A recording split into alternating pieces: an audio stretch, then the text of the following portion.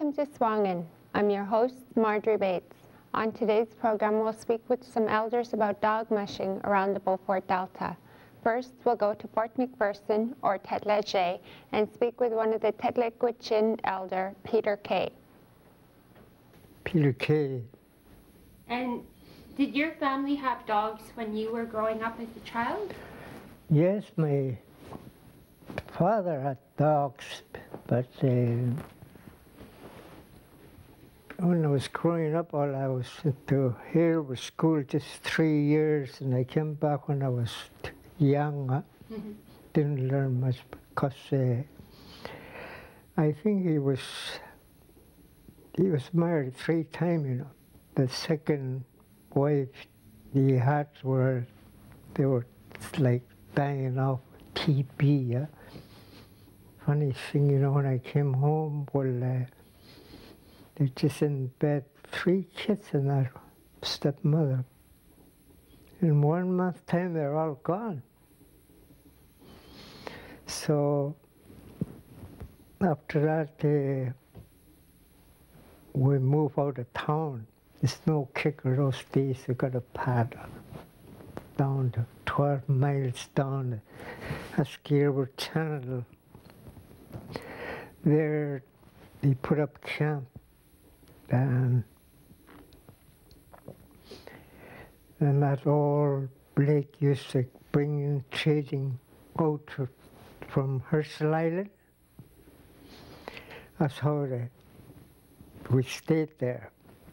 So about a month and a half, well, I got sick. Once I can't get out of bed, I must have caught that TB. Yeah?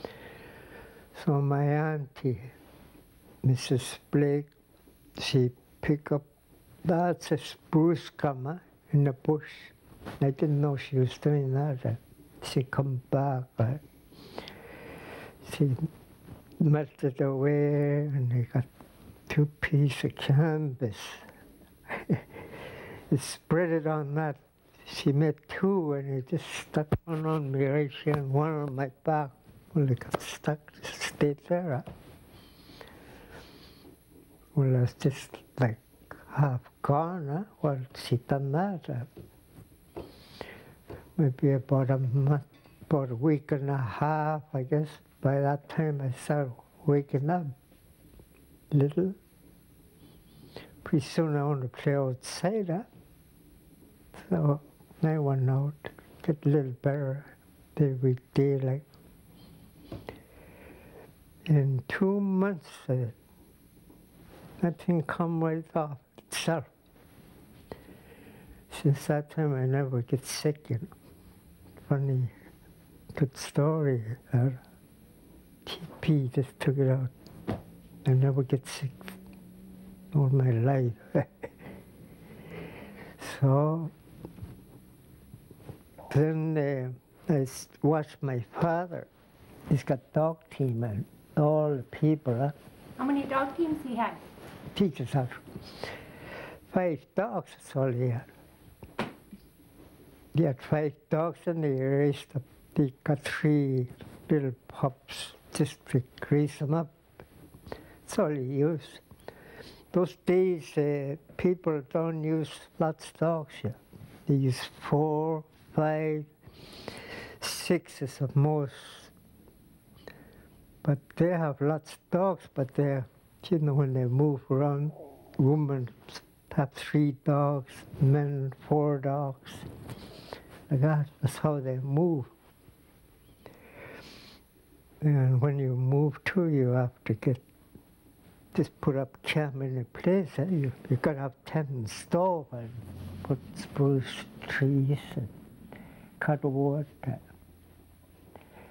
All that I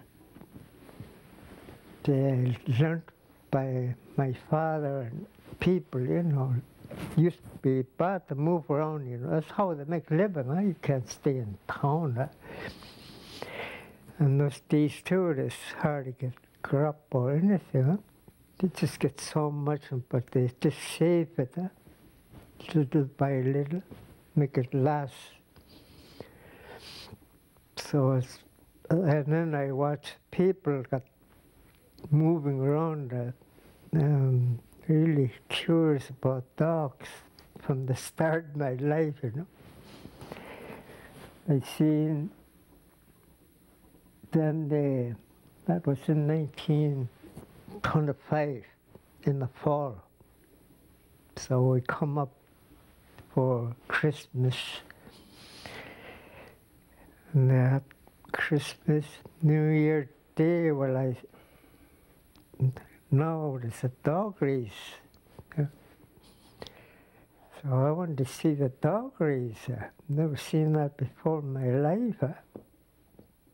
And here, a bunch of men got down at the end of the town. I seen Joseph Greeland there, got down there.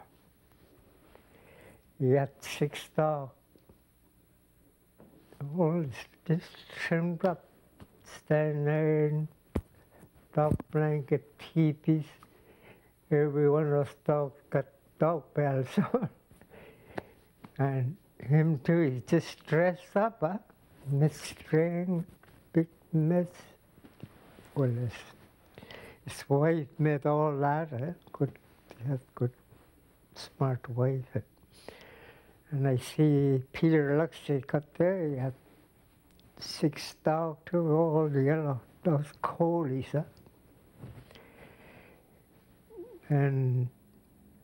But him, he just had dog bells, no fancy stuff like that. But, and John Greeland got there, he's not married. Him too, he had 5 dogs. Him too is just dressed up like Joe Greeland. And they went down, way down to the point from there. They don't go by time, They just go one time like that. Boy, 1926. I see Joe Greeland coming up that hill, just like shot up. Buying his hide though. What kind of dogs did they have? I think he had hounds, They're big, 6 grey ones.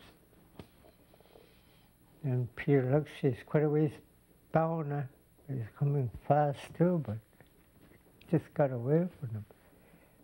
Hard man to beat, another Peter Luxey. Last time I seen dogs.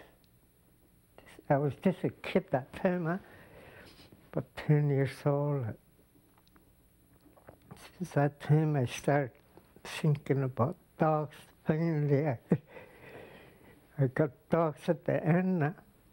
Then after that, in 1929, my father got had some big company, gave him stuff to outposts, about 70 miles up the Peel. So just doing a little trading there in the fall. I'd get a little fur, and then they come down. Christmas, New Year. And right after New Year, they went back. Now they got to move. You can't stay in there, no moose or caribou. So they went up the Peel River and they went up to Caribou River, they call it.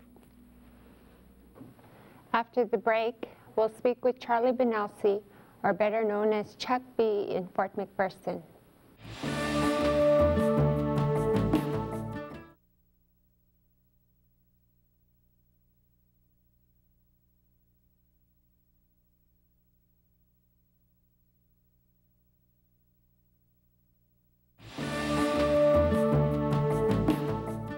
Charlie Benelsi. And did your family have dogs when you were growing up? Yes, all my life raised up a dog keeper. Okay, what kind of dogs did your family have? Oh, we had big dogs. They're husky dogs, but they're bigger. Big dog, not like these racing dogs they have. I just shared one team with my dad when I was growing up. And later on, my mother raised dogs for me, but we just shared that one team, that family. And what's your mom and dad's name? John and Annie Inuvialuit. And did they raise dogs or? Yes, they raised dogs all their life. Where did the dogs come from? Like, where did you get the dogs from? Well, it's just like our next door neighbour was Peter Kay, and whenever the female have pups, well, they give us one. And from there, that's how the people raise dogs long ago. And what did you use the dog teams for? Well, it mostly was for hunting and moving around, trap with them. Yeah, that's what all it is. And where'd you travel with your dogs? Like, where were some of your hunting grounds? Well, mostly like on this highway now, we used to travel up to the Rock River. That's all where we get our meat with dogs. And when we come back with our meat, we go in the bush to trap line to it. How long did it take you from McPherson to Rock River if you were traveling by dogs? Well, it took us 3 days for breaking trailer. We can go up by the border, or else we go up by Richard. It's 20 miles up. It's a route that way, just in case of wind.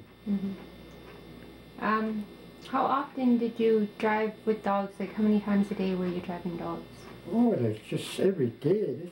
Every day we have to try them. Unless we come back with a load of meat and we give them 1 day rest. Next day we got to haul wood to it. Do everything with them. Try them every day. What did you feed your dogs back then, as compared to today?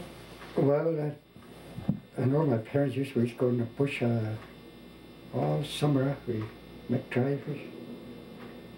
And in the fall, we fish on the ice too. That's what we use for dog feeder.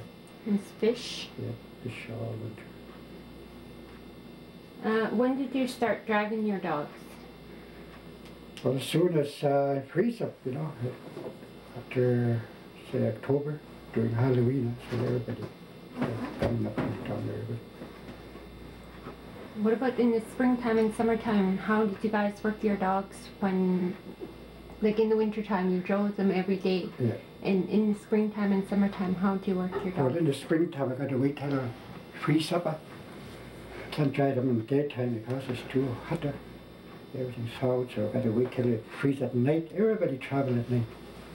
And what about the summertime? What do you guys do with your dogs to keep them? Summertime, we just leave them tied up.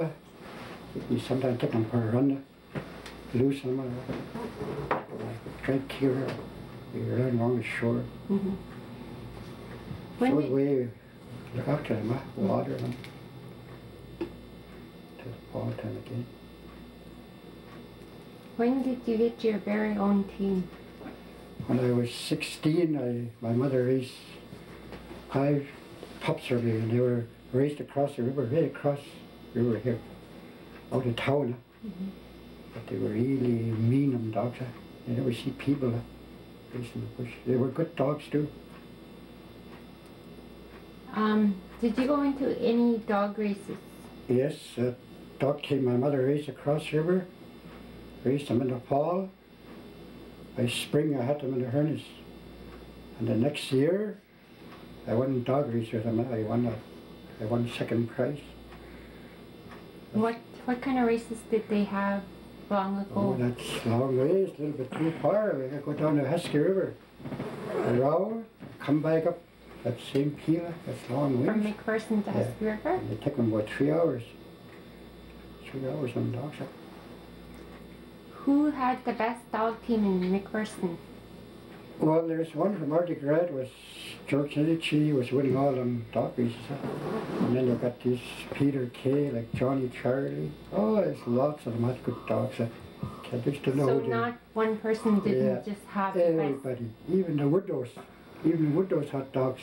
Yeah. They had good dogs too. So it was the whole community that had the everybody best? had good dogs. Yeah. So I don't know who to pick out. So, how did you dress teams for special occasions, like for Easter and Christmas, like when you race your dogs in races, or just for show? How do you dress your dogs? Well, we used to put that, call it dog blankets, a fancy little thing on the back. It's good too. Some people use it year round because it keeps the dogs warm too, and it's colder. And put bells on, maybe wool on the side, standing iron they call it, ribbons on it. They know it too when you put that on for dogs too. They know it. They know they dress up good. Who made the dog blankets and standing irons for them? It used to be this woman. She died a few years ago. It used to be Florence Peterson. She used to be really good at it. Used to make them buy it off her. Do you know how she made them? Like how? No, I don't know, but it's pretty fancy anyway. Yeah. What kind of material did she use? Well, she used wool. But it's square like that. She got all that wool like it's different colours, like hang on the side, and it's sewed like that. Like some kind of fancy thing on the top too. Did she sew it onto the harnesses, or? No, us we do that. Yeah, there's one there. I moved to mountains in January with my parents. We're staying around the Rock River. We're making dry meat. And in the spring we come back to the Cocoa to Radiga. I was coming about 20 miles. I got that snow blind.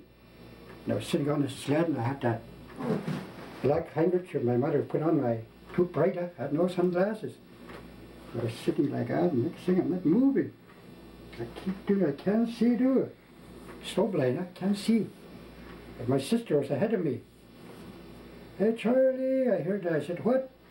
Your dogs are on their way. He said, they're bust a wheel dog. I heard the wheel dog, I heard a snowblood, I can't see. I had to bring them dogs back, fix it up again. I can't see. Too bright, like this. All the way back. That's only one. Another one too, when I went to Early Grade with dog team, I was coming back. When I went on that Nigger Lake, there was a birch like that. And I went underneath it. And then coming back, I had a load of fish and dogs really going. I forgot about that birch, The facing this way with the wind and bang! Just didn't knock myself out. Very good thing I had leader. I yell at bells too. I yell as loud as the doctor. He just stopped. Oh, these suckers. That birch here. I took that action. I knocked it out. We're back with more of the traditional dog mushing. We'll go to Siggetchik and speak with Frederick Blake Sr. and go off to Aklavik to speak with Richard Ross Sr.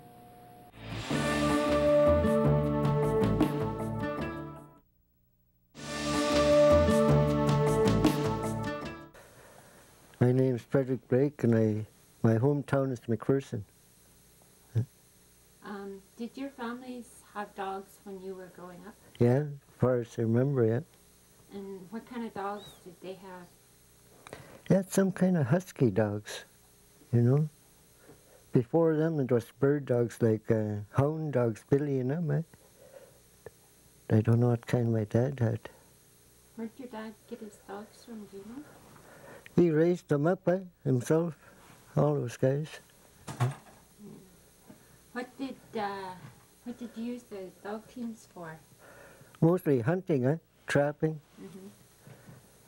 Hunting, trapping. And whereabouts did you travel with your dogs? We've been all over the mountains. I was around Ewan Anderson River. Trapped there first. And I trapped up with the dogs too. Carry fish, all fish. How often would you drive your dogs? Oh, when we trap, go about every day except Sunday. Yeah. What about when you feed your dogs? What would you feed them? We feed them fish. We got no fish. If we get meat, we got to feed them meat then. And what if your dogs had worms? Back then you didn't have any of those fancy medicines or anything like that. But what would you use to deworm your dogs long ago? Mostly use that poplar ashes, That poplar ash is pretty good. What would they do with them? Give them a little bit in each their food, Mix it in with their food? Yeah. And that would deworm the... Yeah. How long have you had dogs for, Richard? For About 50 years.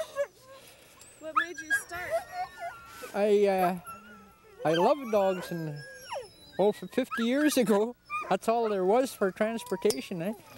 So that's why I got into dogs. Did your family always have dogs? Yeah, everybody, the whole Delta, I guess, had dogs. Only way of transportation, eh? And people had dogs. All, everybody, the whole Delta. What was your first team like? They were okay, I guess. Well, they're all just for working, eh? Yeah. So they're all work dogs. And when did you start racing? That was in late 50s. And how many years did you race for? Until the 70s. And then I got out of it. So for And then 20 years. Yeah, well, it wasn't every year, eh? I missed some years. And them days was just all for fun, eh? You know, Nuvik first started carnival, and it's where people all gathered, and people went there to see the carnival, and they had a race, and everybody raced, and it was just mostly for fun. Do you still race today? No. 1990 was the last time I raced. But you still keep dogs? Yeah.